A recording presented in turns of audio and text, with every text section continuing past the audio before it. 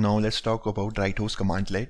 The write host commandlet is used to write customized output to a host. We can specify the text color by using the foreground parameter, and by using the background parameter we can specify the background color. So let's see an example for this. Go to the PowerShell command prompt, and if you want to know the parameters of write host commandlet, then we can take help of get help commandlet. Type get help and write host here, press enter, and here we can see write host have object parameter, foreground parameter, background parameter, and so on.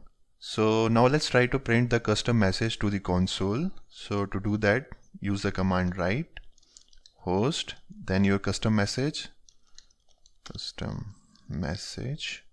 and hit enter.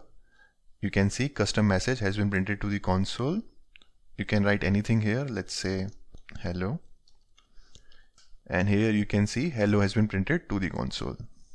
Now let's try to change the background color and text color. So how we can do that? We can take help of background color parameter and foreground color parameter here. So mention foreground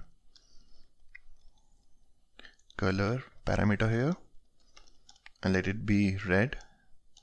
And to change the background, we will use the background color parameter here, background color, and let it be green.